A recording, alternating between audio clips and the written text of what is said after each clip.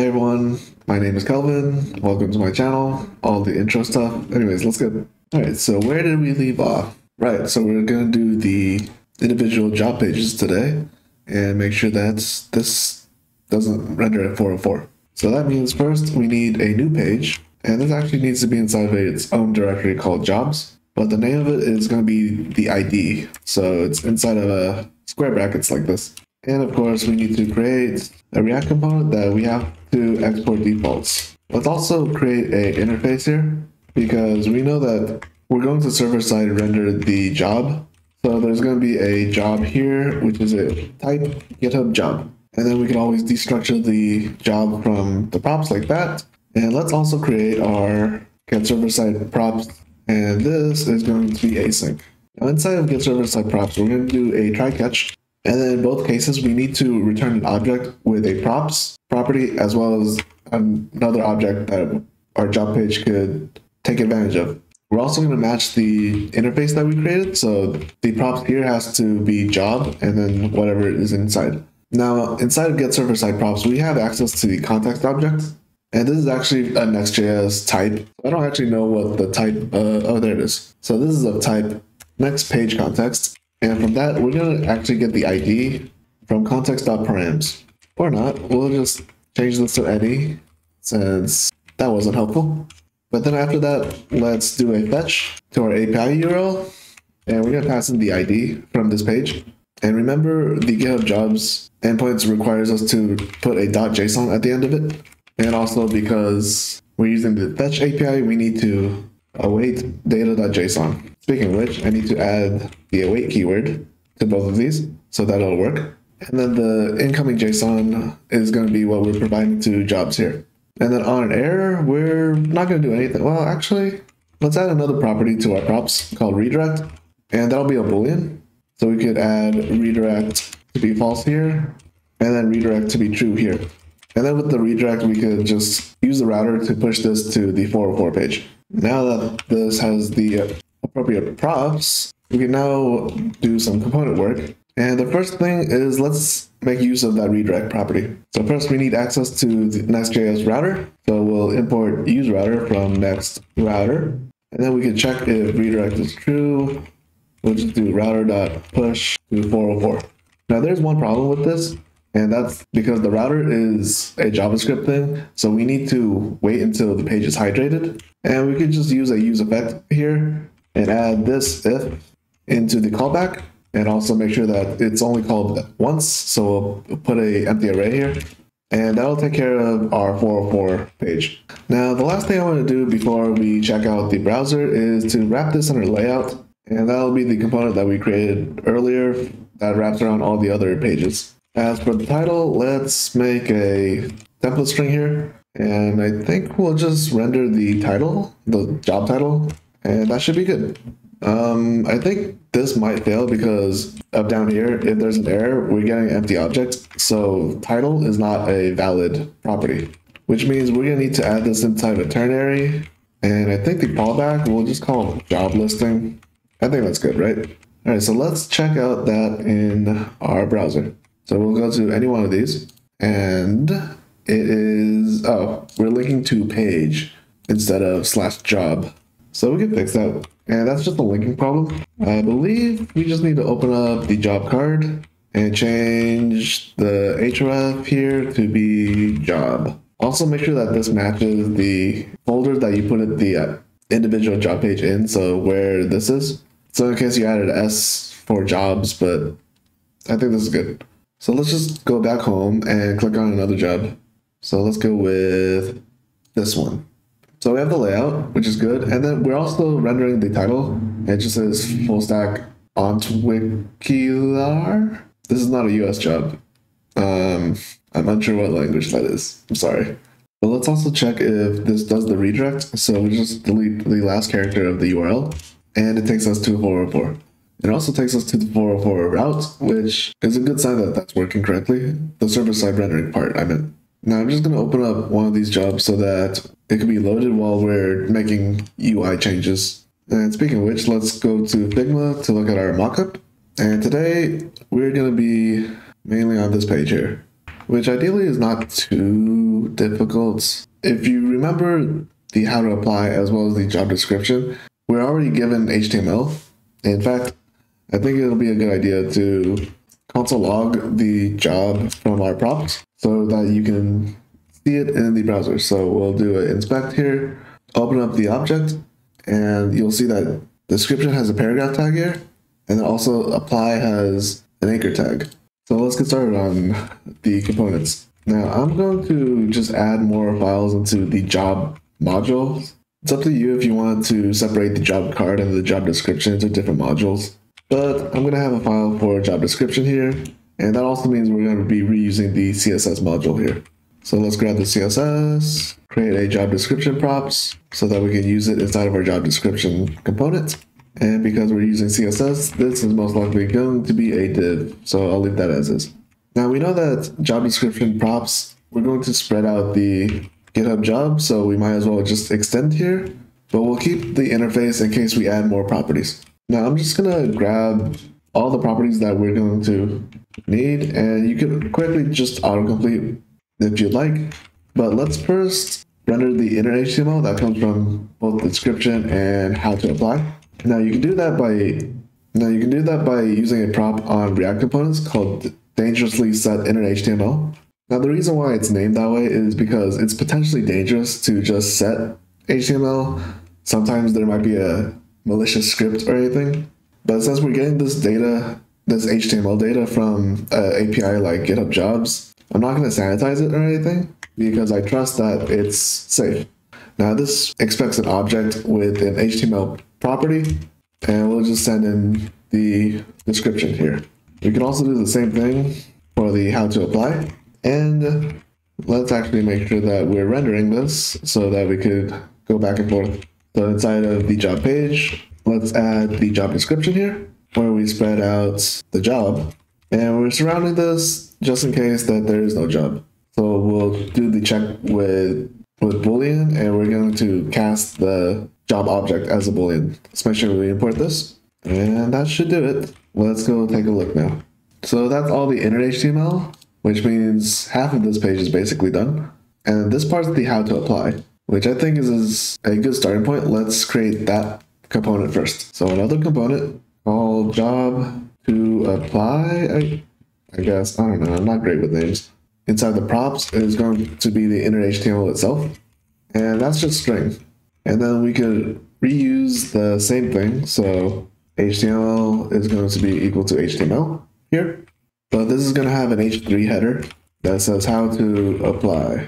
And it doesn't matter about the case sensitivity because we're going to add a class name here to just make all of this uppercase. Let's also open up the CSS, and we're going to do that apply header first. And as mentioned, we're transforming the text by uppercase, and this is going to be gray text. And then we'll also add some font styles that comes from the mockup.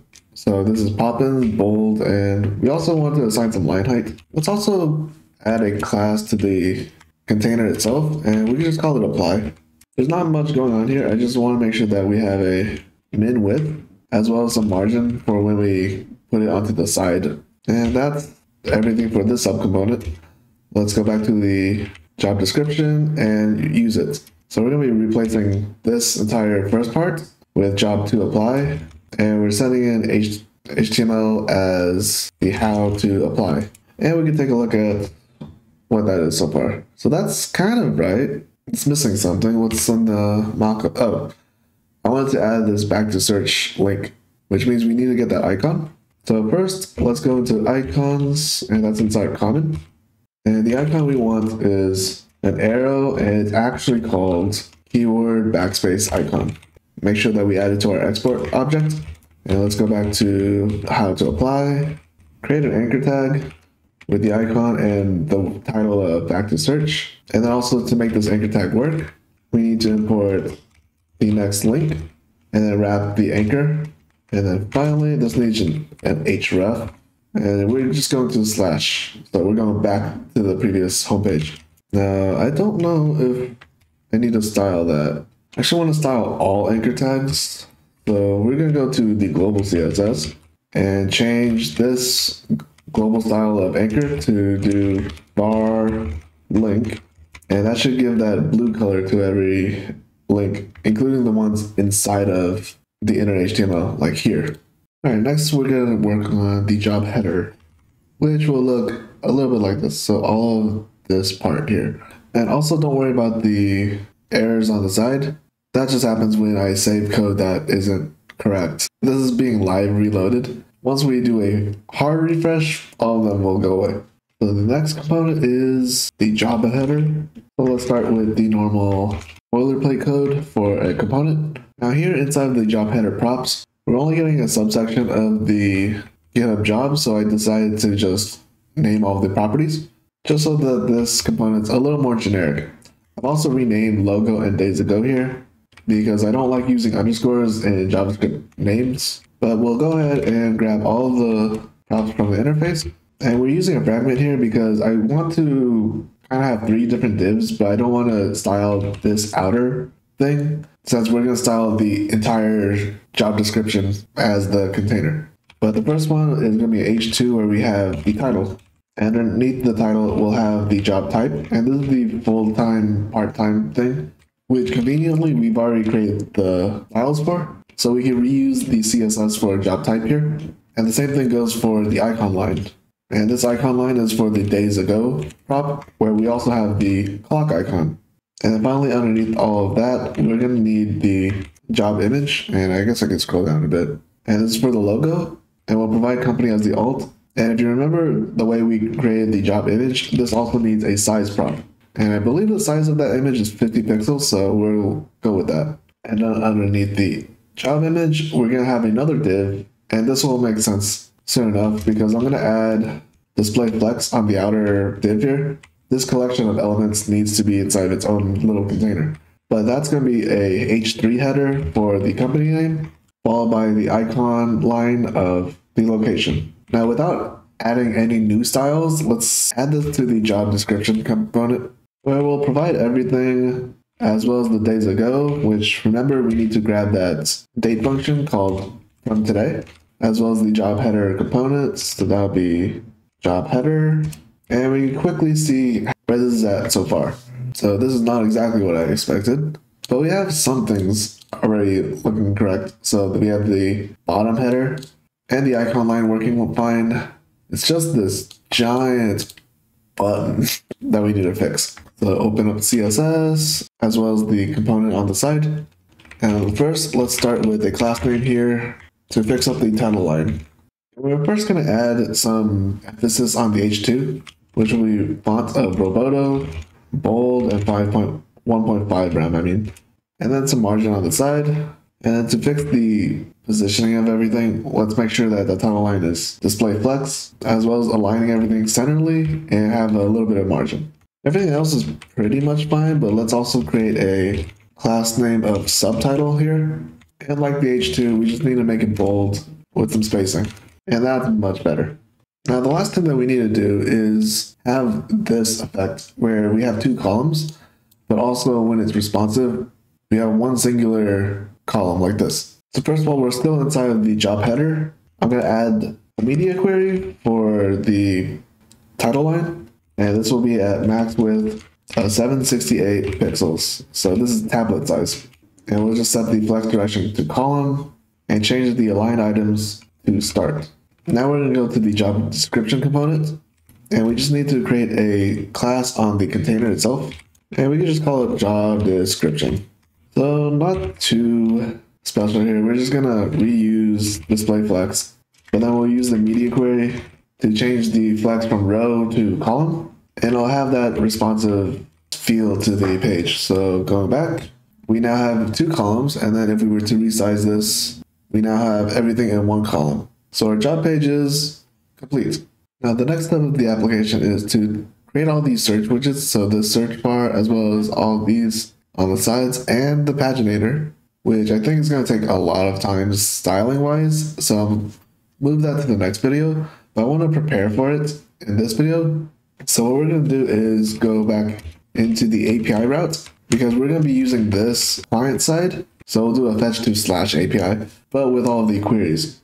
Speaking of which, we should probably look at the docs And these are going to be the search parameters that we're going to be using. So we can use either description or search, location, and full-time. We need a way to get that from the server side. And the way I decided to do it is to make a post request and build up the query server side before we do the fetch. So we'll have access to the request body, which will have term, full-time, page, and location. And all of these we're going to send in as strings, but they could potentially be undefined. And that's why we're destructuring only the body here and not these items. And I kind of hate that I'm doing it this way, but we're going to create a query string and we're going to mutate it by doing a bunch of if statements. So if any of these items exist, we'll create a template string that adds an and then the search query set to whatever that item is. Not exactly elegant, but it gets the job done. Now, this is uniform. All of them have an and in front, and we want to get rid of the very first one. So we'll create another if statement that checks the length of the query. So if any of them are true, then the length is going to be at least 1, which means this if statement is triggered. And we can just get rid of the first character by doing a substring on the index of 1. After all that, the only thing that we need to change inside of our try catch is to add a question mark so that it can accept the query string. Oh, and I also skipped over this location thing. So the way that this GitHub API works is that it doesn't actually URL encode the location. Instead, it replaces it with a plus. So we need to do that instead of doing the %, 20% thing. And that's why the replace here is changing all these spaces to plus signs. So we should at least test this before finishing the video. And we're going to open up the homepage and do so. And what I want to do is create a function called handle search that does the fetch. So as mentioned, I want to make a post request. And with fetch, you have to stringify the body because it has to send it as a string, which is kind of lame. And I prefer Axios over that, but that's okay. So right now I'm going to send in some fake data. We'll just do full-time is true, Las Vegas is false, and the term is closure. Actually, it shouldn't be closure. It will change it to React. The reason why is there's not a lot of closure jobs, unfortunately, but we'll do promise stuff, so we'll make sure that we add a then to make that into JSON, and then another then to log out the response. And we'll also make a catch so that it also logs out the error. Now to make this work, let's just add a use effect that calls handle search, and we'll do it once on mounts. So this is for testing purposes only. We're going to actually change this so these values are going to be set within our application. But for now, we can just go into the browser and go back to the homepage, and we expect a response back, and here's 50 items, all React jobs in Las Vegas. Or at least they should have been. These look like they matched the same one as the index page. So that means let's console log on the server side. And what I want in here is this template string. So let's try this. So I just need to do a refresh here and then go into the console. And we don't have a query string. I hate using the fetch API. So the body is a string. So we need to do json.parse. And this will fix it. Now refresh the page, go to the terminal. We have the full query string. And then if we look into the array, it is empty, which not sure. I thought Las Vegas would work. Change some of this. Let's change the page to be 0. Maybe there's just not enough to have 2 pages. Nope, still empty. All right, let's go to California. There's 1 item in California. Weird. Well, at least we know that our API endpoint works. So as mentioned in the next video, we will go back here and create these search widgets, which is going to be a lot of styling, which is going to be kind of annoying. But I hope you enjoyed this video, and I'll see you all next time.